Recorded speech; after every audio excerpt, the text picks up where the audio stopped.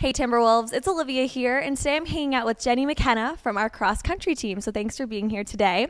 First, I want to ask you, what is your biggest athletic achievement that you'd say you're most proud of?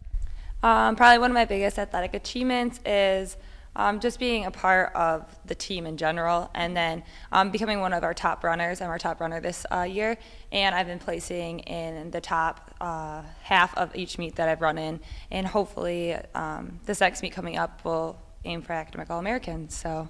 Wow, well, congratulations to you. That is so awesome. And being with that, what inspires you to compete on such a high level and do so well? What's really helped me is my team. We push each other day in, day out. We go on long runs that are 13 miles, so you have to push each other individually.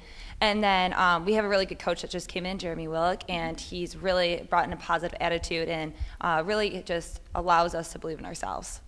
And what's the biggest thing that you have to do to prepare yourself for meet days?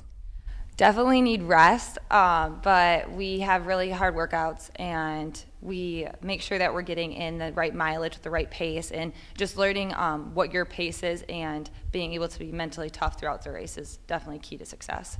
And what's your favorite part about being on the cross country team? My favorite part is my team, and also just being able to see it's a time-based sport, so you can see your improvements from year to year, and just being able to see each race you're getting better and better, and that if you put in effort, you will be where you want to be. And looking 10 years down the road, where do you see yourself after Northwood, of course? 10 years from now, I really want to get into nonprofit work, so I would hope to be at a company somewhat like Tom's Shoes in their marketing or program management, and be internationally involved with them. All right, well, thanks again for your time today, and good luck the rest of the season.